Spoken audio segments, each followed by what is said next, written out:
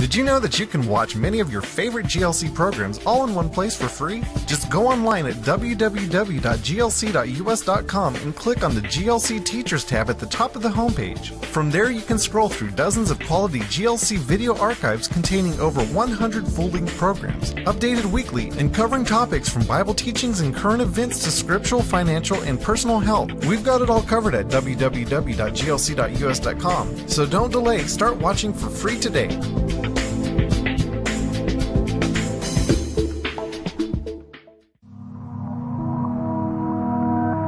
GLC presents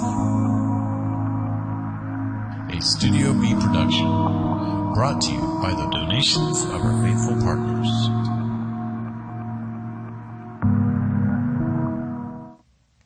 God is good. Tamu aru ki tov Adonai, ashrei hagever yachasebo. O taste and see that the Lord is good. Blessed is the one who trusts in Him. Let me welcome you to our program today, Hebrew Heritage Bible Search. I'm Brad Young, and my precious wife, Gail, is with us today as we explore the Hebrew heritage of our faith. Hi, glad to be here today, thanks. Gail's job is to grill me with some questions and to bring some fresh life from so often questions have come into our ministry or questions that others have asked about some of these teachings. As you know, many of our faithful viewers who have been following along in this program, we have been exploring the Hebrew heritage of our faith by searching the deeper meaning of the Bible. I don't know about you, but I know that many times as I study the Scriptures, I feel like there's something deeper, there's something more there. And we've found that through looking at Hebrew, looking at the Jewish background of Jesus' teachings, exploring the heritage of the Jewish people, that we can really understand Jesus better. I think I really, got into this when I went to Israel for the first time in 1972. And since then, I've been going back to Israel. I lived in Israel, and I found that it has greatly enriched my own faith to study the Bible and the land of the Bible with the people of the Bible. And Israel is one of the great classrooms of the Bible. I think one of the things that really challenged me as well was the fact that growing up in a very evangelical church, I had kind of felt that, there wasn't very much value really in the Old Testament or Judaism. And I'm not going to say that that's the way it is in all evangelical churches. And, every church is different, every pastor is different. But I would say in my own upbringing, there was not a greater sensitivity to those roots, that foundation. And I think when I started studying Hebrew, I began to see Jesus in a different light. And really, just to look at this prayer that Jesus taught us. It's not really the Lord's Prayer like we call it, because it's not the prayer that He prayed for Himself. It's really the disciples' prayer. And if you're a disciple of Jesus and you want to follow His example, He gave you a prayer, which can be a pattern, an example to prayer. Each one of these 7 petitions, 7 prayers, can be kind of an outline of prayer. After Our Father who art in heaven, you can think about all the passages of the Scripture that deal with the nature, the character of God. Some of the ones we've talked about. Chanun, Varachum, how merciful God is, how He's filled with loving kindness. Or some of the prayers that we've learned from the old synagogue, the temple, the prayers that Jewish people prayed during the time of Jesus give us a lot of insight into the original substance, meaning, and content to the prayer that Jesus taught us to pray. Above all, we must learn to pray through practice. And we need to do more than just learn about prayer.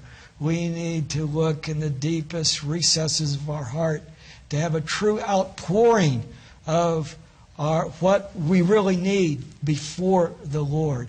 And today, as we come to this petition, give us this day our daily bread, we look at a text where Jesus is teaching us to pray about our needs. Now, prayer is more than praying for our needs.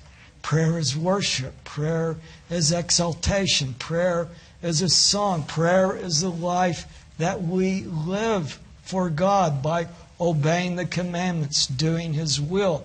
But prayer is lifting up our needs and our petitions. And this is a direct command from the life and teachings of Jesus.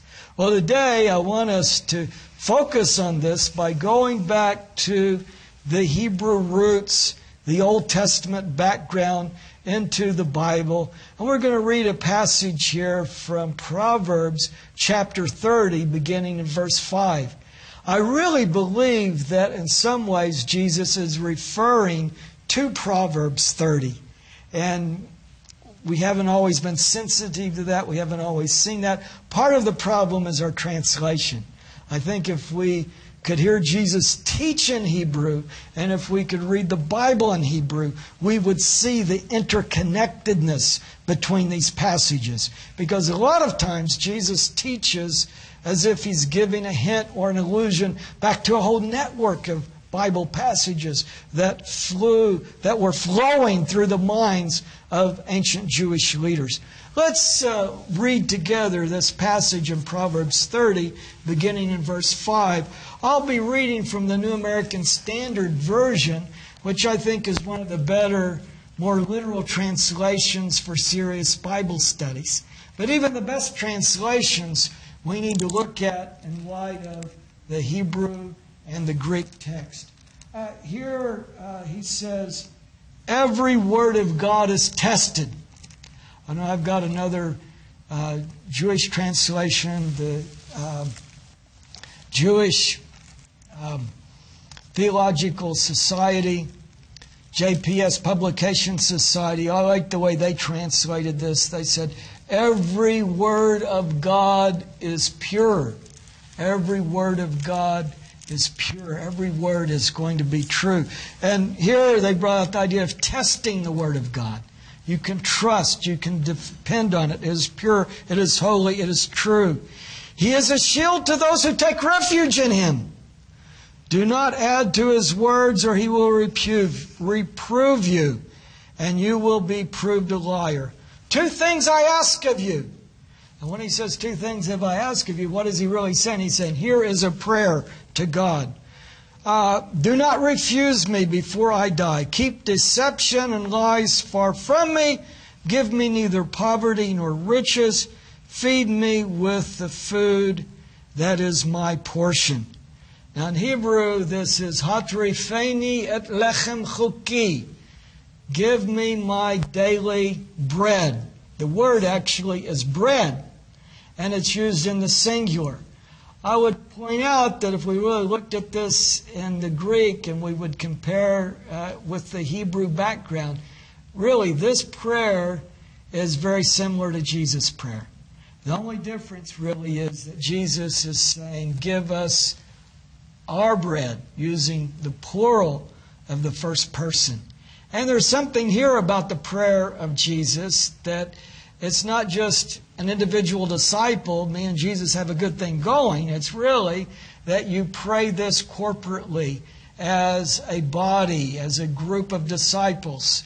And it's very good to pray for yourself and pray by yourself. And we need to spend time alone praying with God by ourselves.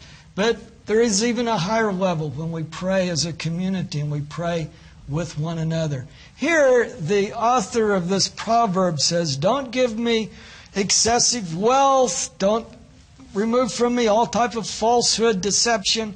Give me what I need for today. I don't know, sometimes when we talk about prosperity, it's almost like people want to take that verse from Galatians and translate it, but my God shall supply all your greed according to His riches and glory. Really, if we look at this, He is saying, my God shall supply all of your need. And there is a way that you pray for your needs. As we have compared the prayer that Jesus taught us to pray with some of the prayers that were prayed in the temple, it's very interesting to see that some of these petitions deal with your personal needs. And we have actually, in this series of programs, explored 5 of the petitions of the 18 that were prayed in the temple in Jesus' day. I believe strongly that Jesus prayed some form of these petitions. Now, we may have some changes in the liturgy, some changes in the Word as time develops, but if we want to know the basic content, the basic thrust of prayer, we can learn a lot from the Jewish prayer book. Now, the 6th petition in the Jewish prayer book is a prayer for forgiveness. It says, "Forgive us, O our Father, for we have sinned. Pardon us, O our King." There's the kingdom of God. "For we have transgressed. For you do pardon and forgive. Blessed are you, O Lord, who is gracious and forgives a multitude of wrongs." Every one of us needs to recognize that we have done wrong. We are separated from the holy God by our sins and our wrongdoing. And in the prayers that were prayed in ancient Israel, there was a calling out, a prayer for forgiveness. I love John 3:16. "For God so loved the world that He gave His only begotten Son, that whosoever believes in Him will not perish, but have everlasting life." There's a time for each and every one of us to pray and seek forgiveness, to receive Jesus Christ into our hearts and to make Him Lord. Now, as we look at prayers from ancient Israel and we begin to study prayers of the New Testament, we can see this interconnectedness, an acknowledgement of sin, a need for forgiveness. Even in 1 John, an epistle that's written in the New Testament, we have the admonition, confess your sin before the Lord, and the blood of Jesus Christ cleanses us from all unrighteousness. And there is a great value that's placed on confession of what you've done wrong. I think today it's kind of interesting because of changes that have happened in our society. There was one time where we would see if you had done something wrong, we'd say this was a terrible, immoral act. But today we talk more about choices, and it's not like there's right or wrong, but maybe you made a bad choice or you made a good choice. You're not a moral person or immoral person. It's almost like we're in an amoral age where there's no absolutes and nothing is right or wrong. Somebody told me the other day, well, we cannot know any truth. I said, well, is that an absolute? And they said, absolutely. So I guess they're proving that there are no absolutes by making an absolute. But when we study the Scripture and we study the heritage of our faith, ancient Israel, revelation that came through the Word of God was considered to be the foundation, the absolute. God spoke to Moses on Mount Sinai. We can rely on His testimony. The Word is trustworthy. The Word of God will endure forever. Now, look at this next request, because when we move into request number 7 in these 18 benedictions that were prayed in the ancient temple, we actually move into requests that deal with personal needs. And request number 7 is a prayer that you would be given freedom from affliction. I think today there are many people that are afflicted, many people that have different types of addictions, areas of their lives that need help. Here's the prayer. Look upon our affliction and fight for our cause. Redeem us speedily for your name's sake, because you are a mighty Redeemer. Blessed are you, O Lord, the Redeemer of Israel. Baruch atah Adonai Hagoel Yisrael. Here is the one who redeems Israel. And here is his heartfelt cry for deliverance from affliction. You know, I really believe if we would study the Hebrew heritage of our faith, we would recognize that sometimes even a cry of pain, a cry of suffering can be a prayer. We look in the story of the Exodus when the people of Israel were subjected to cruel slavery. Their cry of their affliction was heard as a prayer to God. And sometimes in the darkest times of our lives, it's hard for us to pray or even articulate the words. But even in times like that, our prayer can be a prayer in a time of our affliction. Now, the eighth request from these prayers that deals with personal needs is a prayer for healing.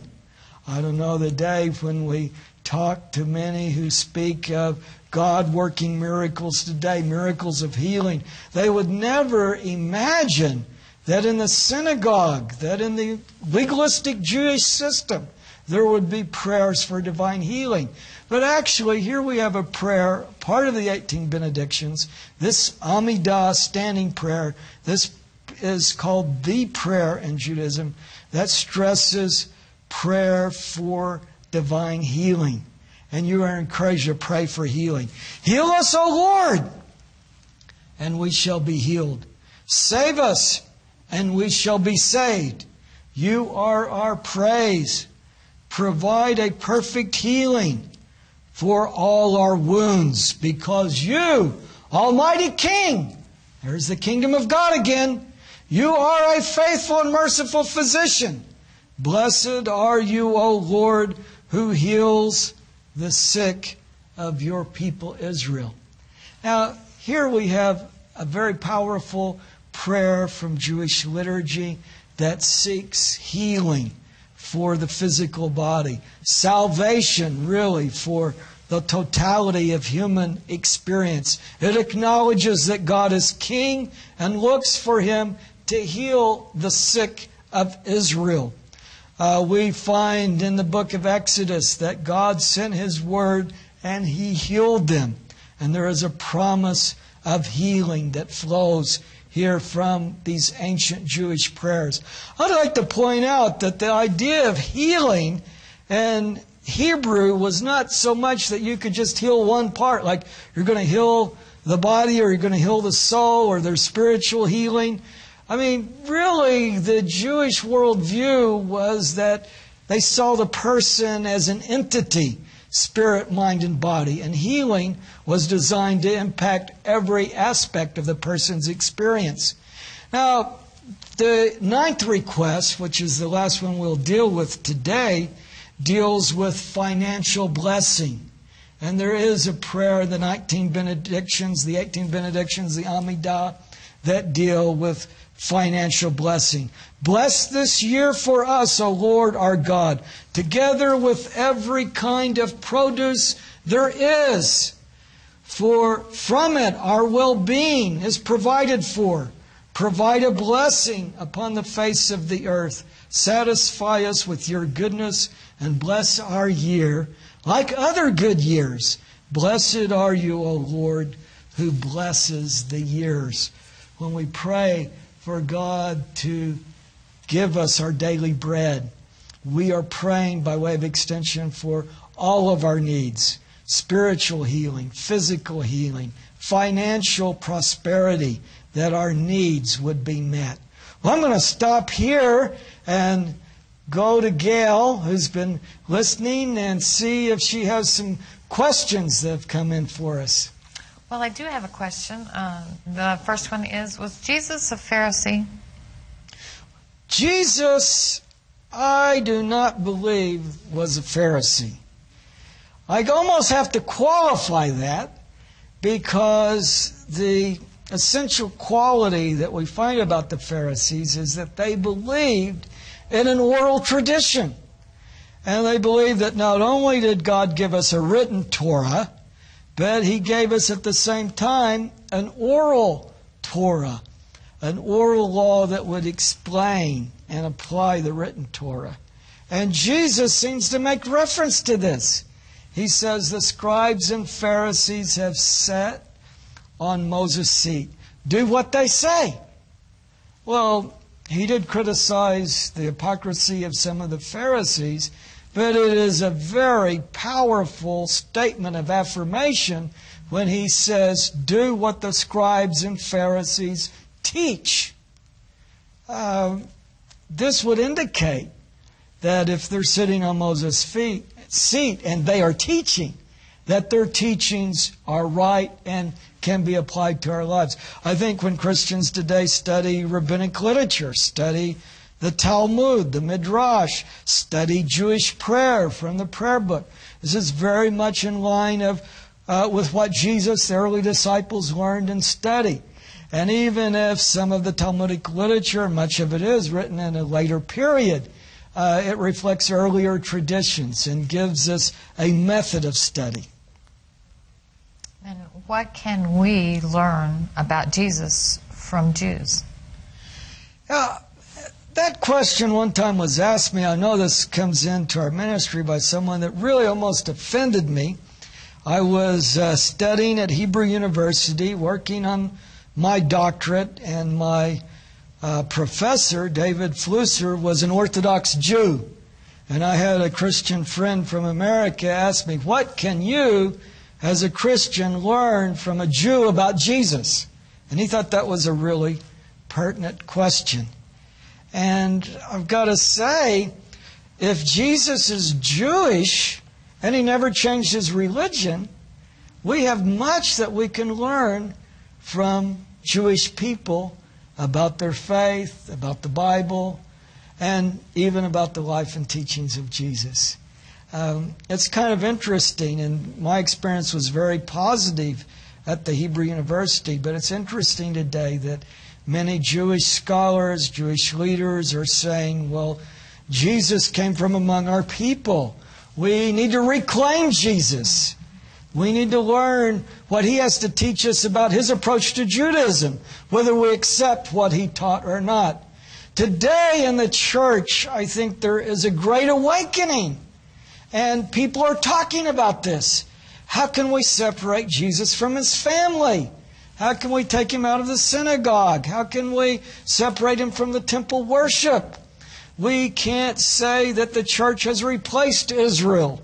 We have to say that God is working in the church and in Israel. We have to say that we can learn about Jesus from the Jewish people. So in light of that, we understand that Paul was fairly well educated, and we listened to how Jesus teaches. So who was better educated, Jesus or Paul? Who was better educated, Jesus or Paul? Jesus! Yeshua! This, in some ways, should be surprising that it's so controversial. But I actually wrote this in my book, Jesus the Jewish Theologian, that Jesus was better educated than Paul. One of the editors, and there's different people that had it read the book, and not pointing any fingers at anybody specifically, but they wrote with red ink all over the manuscript, exclamation marks, how can this be? Paul studied at the feet of Gamaliel. He was brought up in the Stoic schools of philosophy at Tarsus, this center of Greek learning.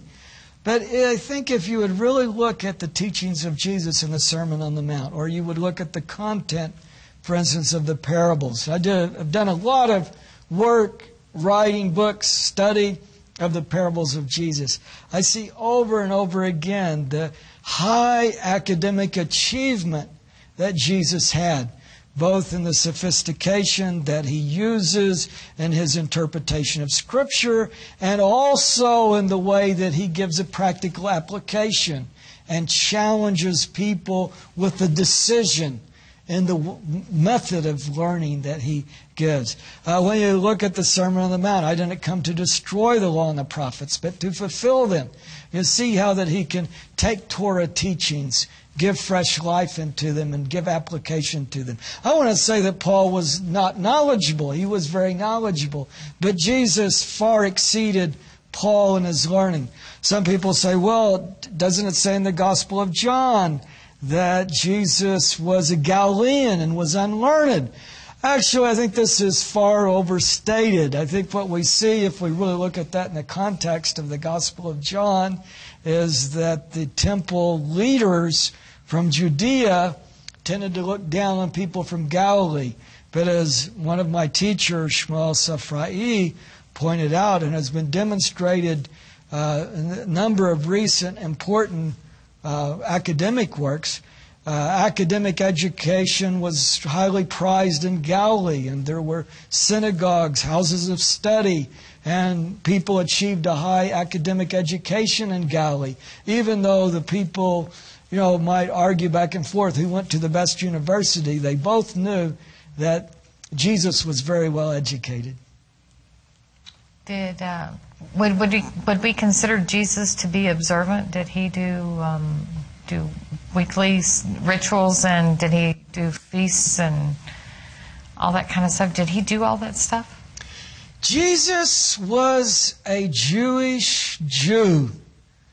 Now, some people will say, I know Jesus was a Jew, but he was really a Baptist Jew, or a Pentecostal Jew, or a Catholic Jew, or, we tend to want to make him into a Christian. But if we look at the life and teachings of Jesus, and for me, this is very significant, something very important, of tremendous value and supreme significance.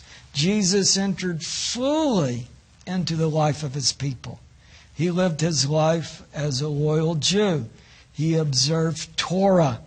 I cannot really find any place that Jesus ever violated Jewish law or halakha.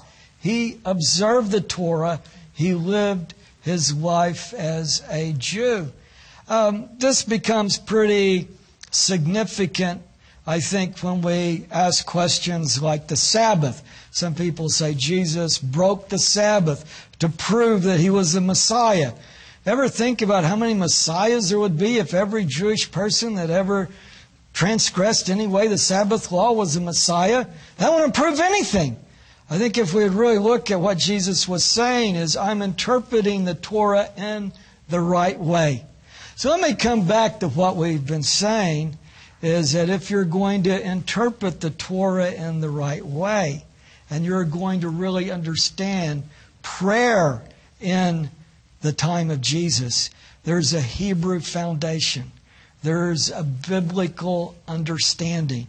And you really have to have that Hebrew understanding to appreciate Jesus' message.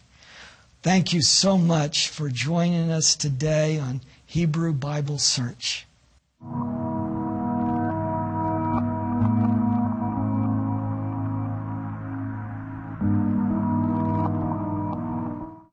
We hope that you're enjoying our YouTube series GLC Essentials. GLC Essentials takes you back to some of the very first programs from our most beloved teachers in their original folding formats. Available at no cost. Feel free to visit our website at glc.us.com, where you can watch free new shows from our entire program lineup. You can also watch GLC 24 hours a day through our live stream located on the homepage. Be sure to subscribe to this YouTube channel, and, as always, please thumbs up this video. You can also find us on Facebook, Twitter, and Google Plus through the information on your screen. Thank you, and God bless.